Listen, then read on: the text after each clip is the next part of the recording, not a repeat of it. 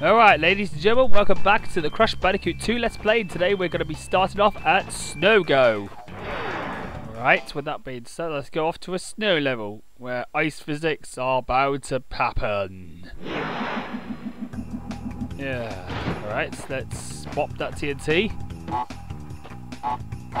There we go. Bang!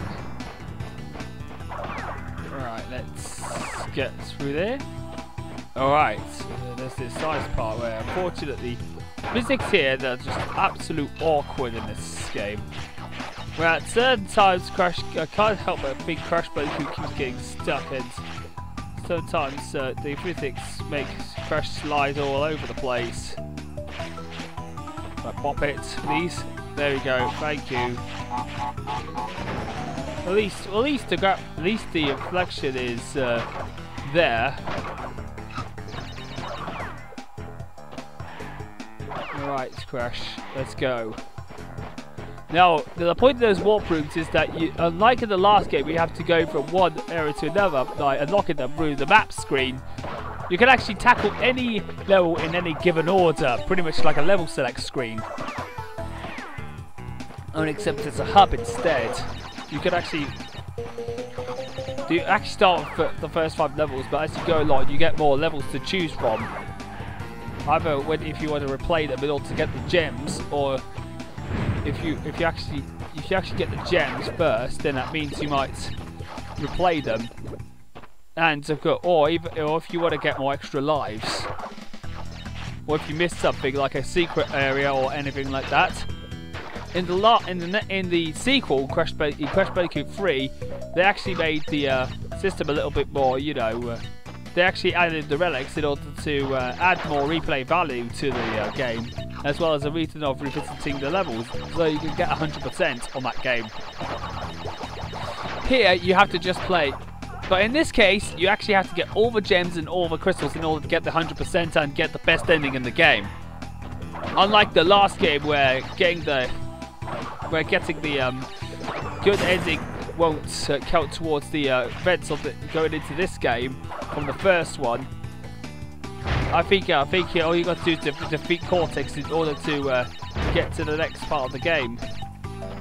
In order to go from the first game to the second, I believe. Yeah. As I'm saying that, we're nearly finished with this level. Right. Did they just clip through snow? Goodness gracious me. Seems to be clipping them. Dirty number 69. Alright, I need to see if there's the number. So I need 74. Let's check. Yes, and there's 4 or 5 boxes up there, and yep, there's our box gem. There we go. Now let's go to the next stage. Right. So we got the crystal and both the gem. And the gem. But unfortunately we can't get the red gem until we get to a bonus level. I forgot to mention this, that you need to get the red gem in order to... I think it's level 7 that you get to the secret area. And get access to. But for now, let's go over to the next level, which we need to do in order to get to the boss, Hang 8. Because we need 5 crystals in order to get to a boss area. I'm going to say this right now, the music in this one absolutely gets the atmosphere going. Yeah, it's kind of like surfing music. Oh, you don't. Oh, also, one thing I have to say this right now is that whenever you get this timer, you've got a gem chance. All you got to do is to get to the end. All I've got to do is to not hit any checkpoints. On my way there, and you have to do it in the fastest time as well. In this area, in this stage, it's not bad, but in the third stage of this, you cannot afford to make any silly mistakes. There's plants there as well that makes the whole thing worse. You need to bring accuracy with you as much as you possibly can. Oh, I missed it. Alright, let's go. Yes.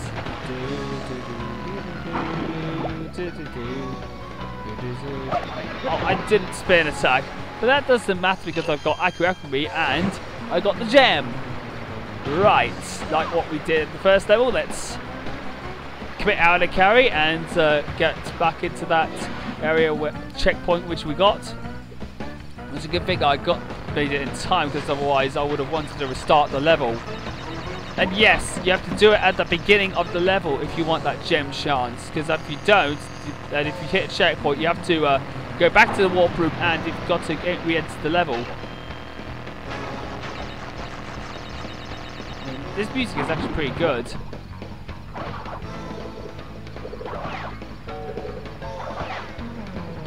Alright, here we go. Alright, here we go.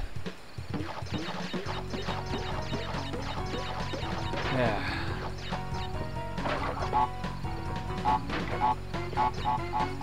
There we go. Crack. Boink.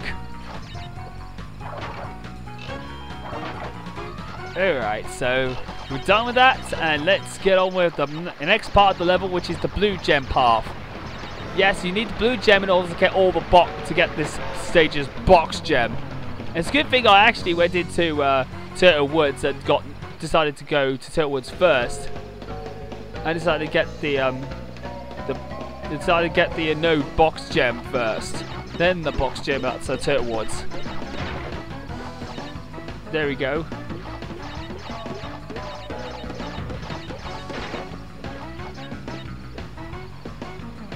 Here we go. Oh, there's hippos there. Once the hippos get stepped on, they'll just go sink down into that. Try and not fall into the water though when you're on the hippo, because otherwise Crash will do his drowning animation, which is quite gruesome, by the way. I know it's quite gruesome, but they're quite funny though. There we go. Alright, let's go through here. There we go. Let's hit that. Let's go back there and let's get all those boxes.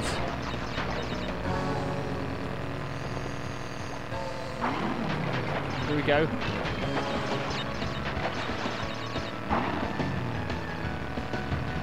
There we go. And the water also does this, still has this rippling effect on there. There we go. Now let's get up back into the main path, shall we?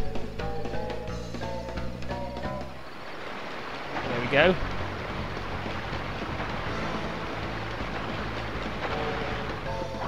There we go.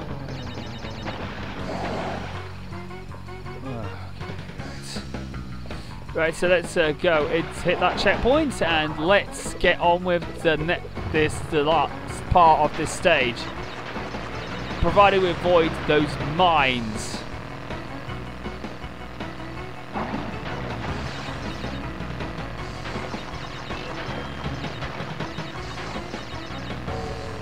There we go.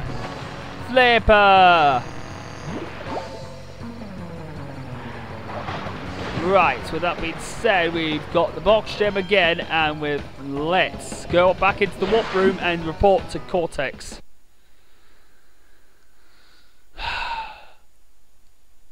So that's tag 8. Crystal. Box gem. Special gem.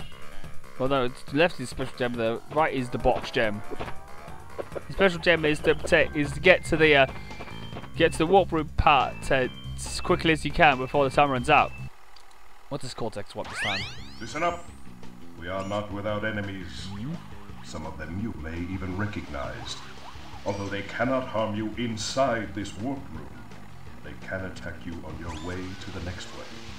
To get to the next warp room, use the platform that appears in the center of the room. Understood. Good luck. Alright, now let's go up, shall we?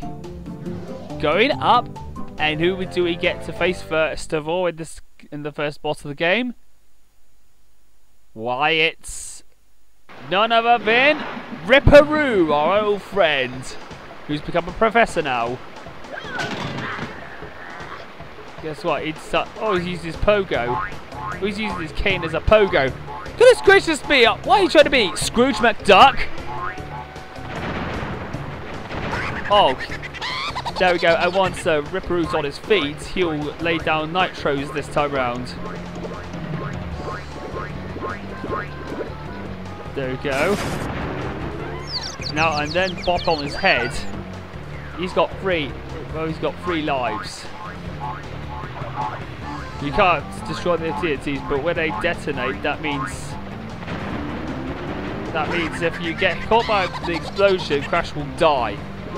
Also, don't hit any of the nitros as well.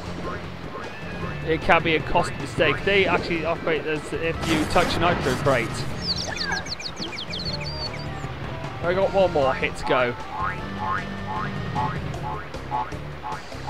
Right. Come on. Oh, what? How did that hit me? I was a few inches away. Damn. Yeah, let's try this again. Yeah, that was a bit of a bad thing. Right, let's start this, shall we? We got to hit 3 times. Once he gets the nitros detonated, that means he'll go into a dizzy phase. And we have to destroy him. There we go. That's the first hit. It'll lay down the TNT again. Wait until he destroys the TNT. The TNT destroy each other in a chain reaction. Okay, nitro.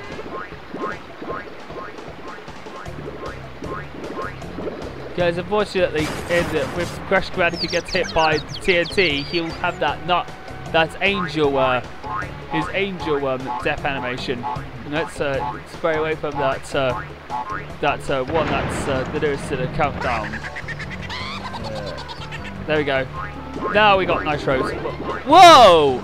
How did he hit me but I didn't die? Right. There we go. He's done. Yeehaw! Wait, wrong game. This time Crash doesn't say yeehaw or goes into the air, he'll just do his crash dance. Alright, we've done Ripperoo, so we're going back to the warp room. Whoa, tossed through. Oh, what does Cortex want now?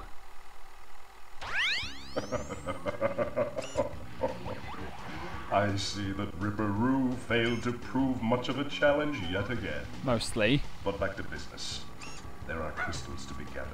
20 to be exact. 20 more? The planets will align shortly, all 13 of them. And this will create a power great enough to rip the Earth apart. Properly utilized, however, the crystals can absorb and contain the energy. Do I have a right to believe you? Crash! Coco again?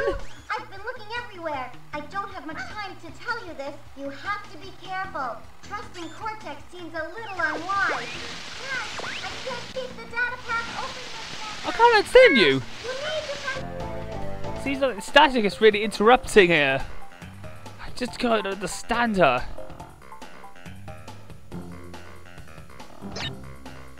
Alright. So we've done it, so we got to save the game, and with that being said, I'll see you guys in part 3 when we take on the second warp room of the game.